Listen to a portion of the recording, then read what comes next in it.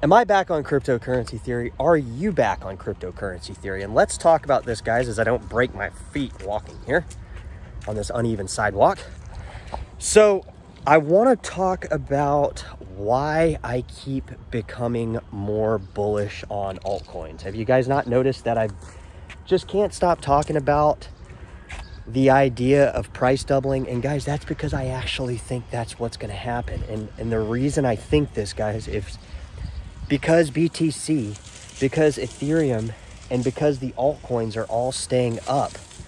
Now,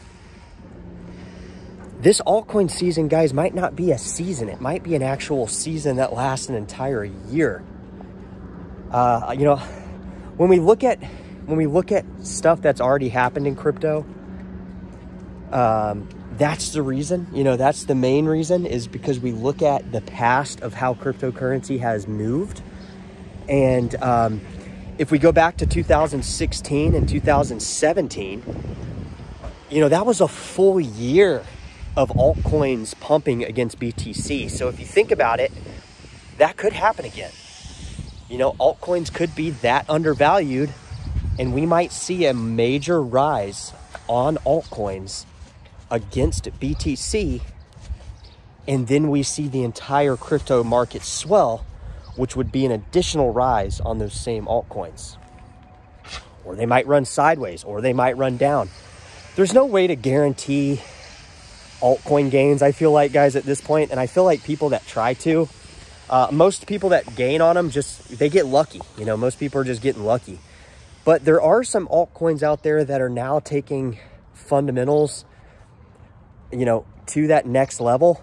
And a lot of these coins, guys, we're talking about on the channel, you know, Bitcoin Cash, some of them are already up. But there's people that are taking interest in some of these positions more or less from a, like, I need to own some of this coin. You know, they're almost taking a position that was different from, kind of different from the, you know, the reasons other people got in them. So all I'm saying is not, this isn't bad. This is not like a bad thing. This is good for anybody holding these altcoins. I'm just saying that, like, the people that are coming into Bitcoin Cash, specifically the people that are coming into, you know, Bitcoin SV, any of these coins we're talking about on the channel specifically, they're doing it, I feel like, more for a hold. They're not doing it necessarily for a, you know, like a meme coin trade, right? So this is something I've kind of observed in the last, you know, just few weeks, really. You know, since we started seeing stuff kind of, you know, price up, right? And I think this is going to happen, guys. I think that we're going to be looking at a potentially, like, a long time for this to do its thing. And, you know, that might not be, you know, everybody always wants to hear, like, how can I get into something that's going to go up the same amount and then get out? But what I'm trying to tell you guys, I don't think these people are trying to get out. I think some people are coming in now, especially on some of these coins like Bitcoin Cash, from an institutional perspective. Like, they're not coming out, like, they want to hold these coins long term now. And if these same coins start going up long term now, then what the fuck are we going to do? We're not going to be able to get any more because the price is going to go up. And I did a whole video on this, of the sense of urgency of, like, I might be priced out of Bitcoin Cash here, like, now, because I don't see myself making this tremendous amount of money. You know, I'm not being pessimistic. I'm just saying, if the prices keep rising, how am I going to get more? How am I going to get more? And I'm not. And I'm saying, I'll still buy it, but I'm going to be getting a whole lot less. And that's kind of what we're kind of betting on this channel, that if we have this long, drawn-out alt season that lasts a year or maybe more than a year, what happens then? How are people going to be able to rationalize that? How are people that are going to sell rationalize that? They're not going to. They're going to be pissed, you know? And it's kind of stupid to say I'd be pissed if Bitcoin Cash went to 20,000, but I kind of would be. The reason I'd be pissed is because I wouldn't be able to get as many coins, right? And then you look back and you're like, fuck, man, well, I could have bought in so many coins at 100. You know, I could have done more. I could have done more of this than that. But the thing, guys, is I couldn't have done more. So I don't feel bad about it. That's what I'm saying. Like, I know that I did as much. You know, you can always do a little bit more, right? You can always look back and find little areas that you could have done a little bit better, a little bit more. But for the most part, I tried my best in getting as much coin and ongoingly get as much coins as I can.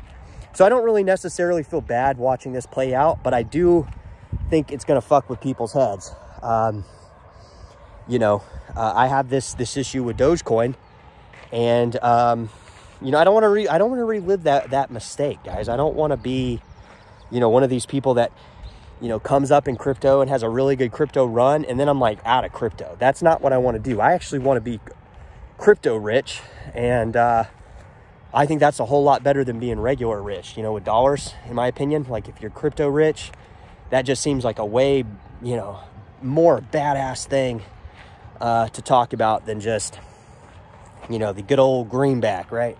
The good old greenback redneck with some dollars that knows how to spend them, right? In an inflation-ridden world. So that's kind of my thing, guys. We might see a long, drawn-out altcoin season that just mind fucks everybody. And unless we're still buying altcoins into that altcoin season, it might turn into a storm, and people might get washed out. So it's just a sad reality of it. But, you know, I'm hoping the least people that watch this channel at least hold through that, you know, and not dump their entire bag. You know, that's why I say, guys, if you're like, oh, fuck, I want to sell now, I think it's the best time. Like, you know, if you guys want to go back to dollars, you can. I'm not telling you can't. There's plenty of exchanges that'll make the exchange for you. You can even go into a stable coin. You know, if you don't want to exit crypto, you just want to have a more stable, you know, in terms of dollar stable. I wouldn't say that, you know, the dollar could be unstable too at some point. You know, it already has been a little bit more, but not really enough to really throw anybody into panic mode, at least for the majority of people, I feel like. So we'll just see how it goes, guys. I mean, hopefully you know, it happens just overnight in one giant candlestick and the prices just keep doubling. But, you know, it could be like a 10, 20x in a lot of coins, and that happened over the course of a year, you know, and then, you know, what then? A lot of people have already sold. And if BTC keeps going higher and the altcoins follow, you know, it could really mind fuck a lot of people. So yeah, I'm holding. I guess that's the summary of the video. I'm holding, and we'll just see kind of what happens with these altcoins. See if we're in an altcoin season, or maybe an altcoin year, or a 24-hour, or an altcoin 12-month period or 8-month period. We don't know how long the seasons last sometimes in crypto. So that much we'll play by ear. We'll follow these prices. Catch you in the next video.